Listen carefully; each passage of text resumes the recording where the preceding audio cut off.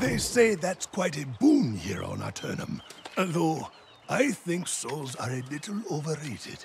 But indeed, now that you have your staff, you can fight against the corruption as you couldn't before. You've seen the breaches. The red roiling wounds in the land that belch smoke and despair like a vent into an underworld of pure, raw torment. Your staff can close them. This staff is potent.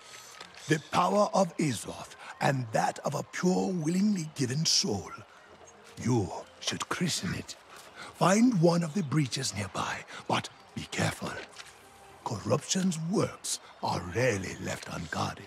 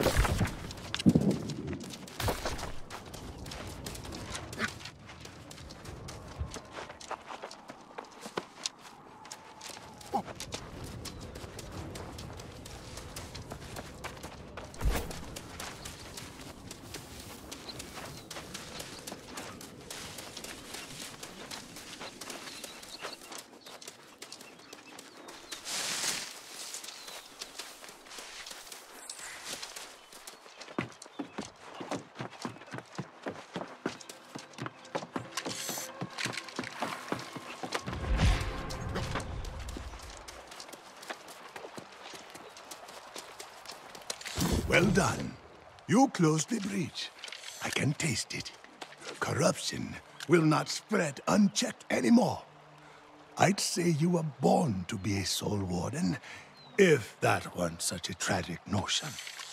Oh yes, a side effect of the process. Like it or not, you'll be able to taste corruption soon too. Like a rotten tooth, sweet with decay, followed by an aftertaste of blood. It quite ruins dessert, I'm afraid. Don't say I didn't warn you now, but you get used to it. Sort of. There is just one more thing you need before you can be anointed as a soul warden.